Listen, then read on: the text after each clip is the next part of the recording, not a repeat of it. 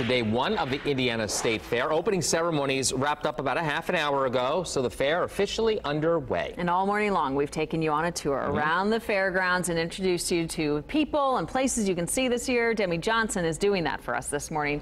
Demi, saving the best for last?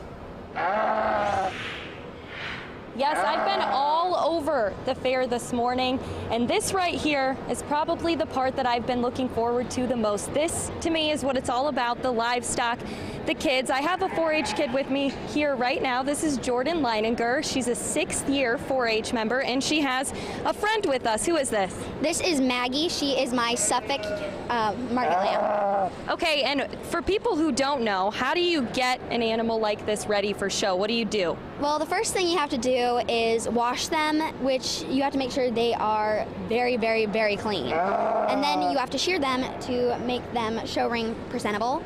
And then you have to add a bunch of extra stuff in their legs and just make them pretty.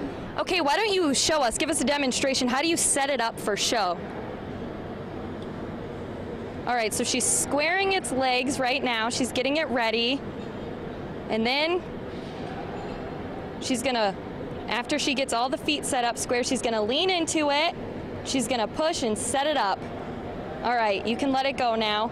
Tell me a little bit more about how it's a lot of work to get these animals ready. How do you keep yourself motivated and get going every single day so you know that this is the moment you're leading up to?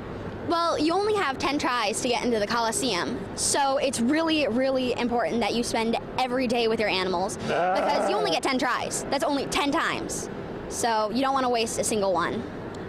What are you most looking forward to this week? How many classes are you showing in?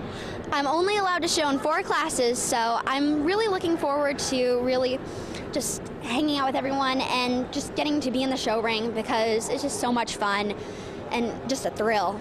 Okay, well, my friend Jordan knows this. I don't know if you guys do, but I am a former 4-H kid, and I also used to show sheep myself, did it for 10 years, so she's gonna let me try it out, see if I still have what it takes. So here you go.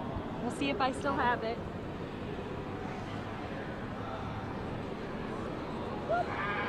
Doesn't like me, but... How's it look? Oh.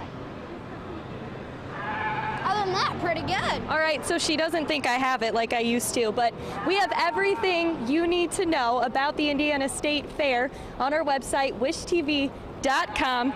This is getting a little antsy. I'm getting a little afraid right now. It's okay, Demi. But I'll hand it back to you. You have mastered the interview skills because the sheep has wanted to talk to you this entire time. So that's what you've mastered now. I know. It's been going on and on the entire time. Love it. We've been cracking up. Yes. All right. Well, thank you. Have fun out there. Hand the animal.